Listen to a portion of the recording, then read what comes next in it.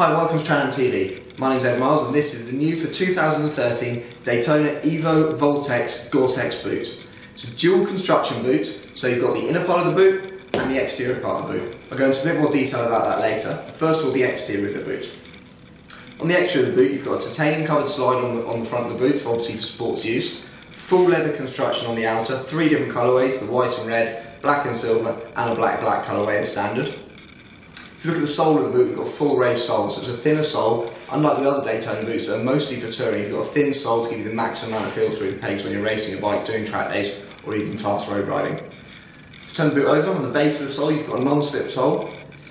Very, very thin again, to try and keep the amount of feel through the pegs as high as possible. Spin the boot back up. Around the heel area, we've got a carbon plate. What we found with our sports boots, we've been doing dual compound boots for a very long time. We found that pegs quite often go through this area in the event of an accident, because you're riding on the balls of your feet, your low side down, the peg can hit this area or on the other side. So that just gives a bit more protection around that area from the pegs going through.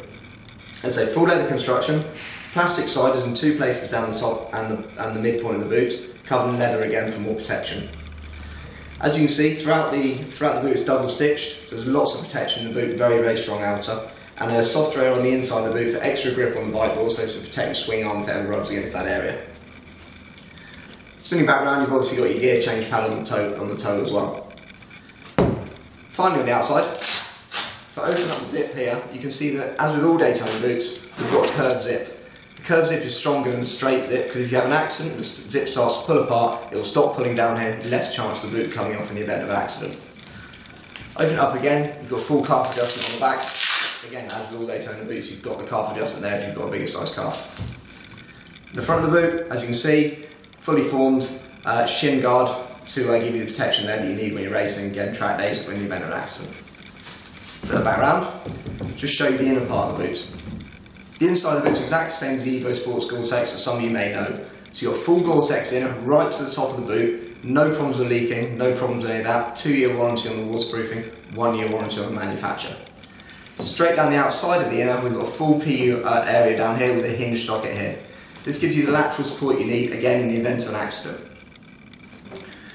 You've got a suede over the top here, and also a cotton lining that allows the sweat to absorb and get out of the boot as quickly as possible, so it increases the breathability of the boot as well.